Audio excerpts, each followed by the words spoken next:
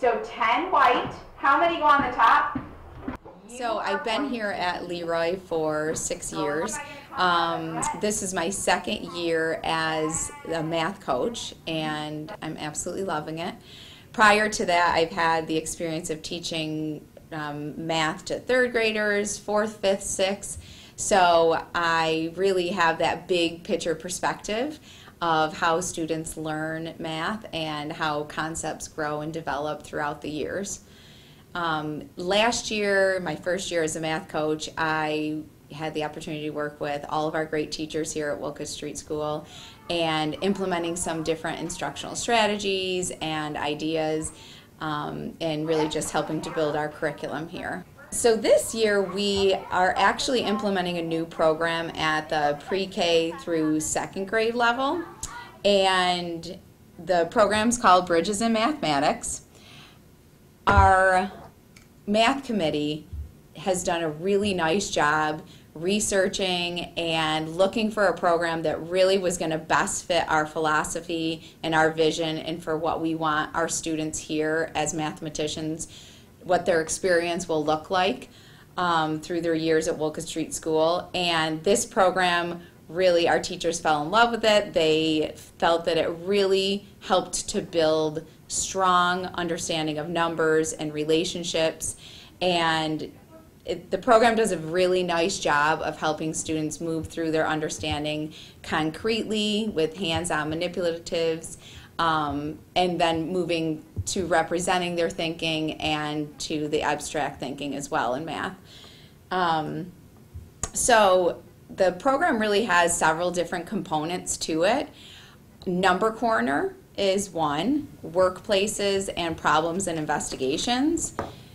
If you were to walk into a classroom with bridges going on, you would probably most likely see students engaged in group work, really making meaning together of math, a lot of different gameplay and investigation of concepts.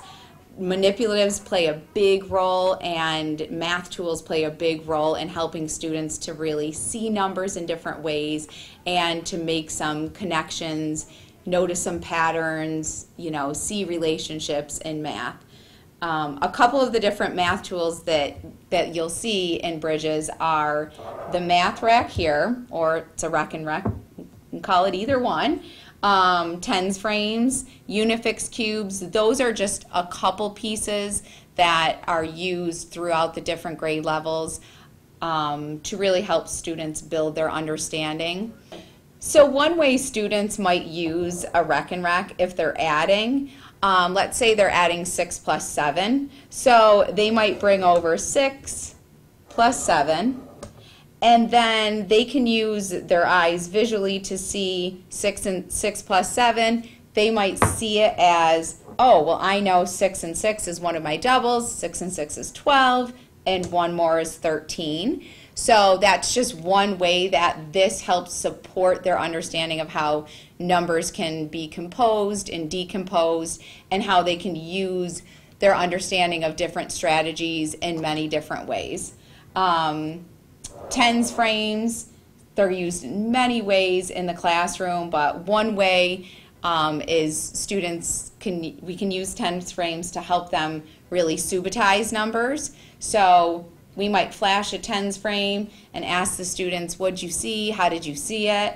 And they might explain it in a lot of different ways. One student might say, well, I know that there are 7 there, because I saw 3 and 3 is 6, and then the one more is 7.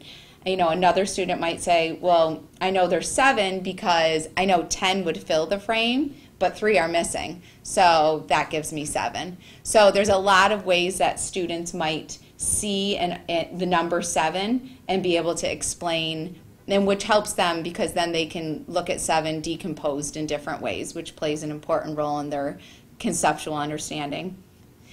The Unifix cubes, they can be used in a variety of ways as well. One way, if students are working on their understanding of numbers to make 10, students might take these and they have a stick of 10.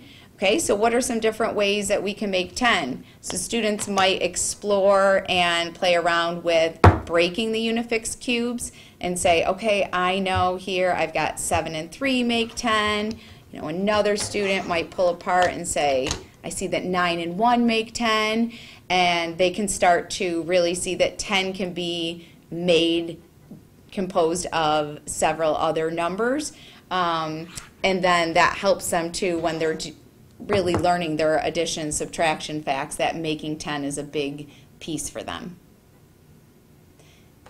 Teachers have been very excited to launch this program, and we've already heard some great feedback about how students are engaged and interested, and they're excited when it comes to math time. We are excited to share with our pre-K through 2 parents, share more about our program and really dive into some of the different components and what you can expect to see from your children's learning at home. We are hosting a Parent University Night. It is going to be September 28th at 7 o'clock here at Wolcott Street School. So more will be coming out about that night on Twitter.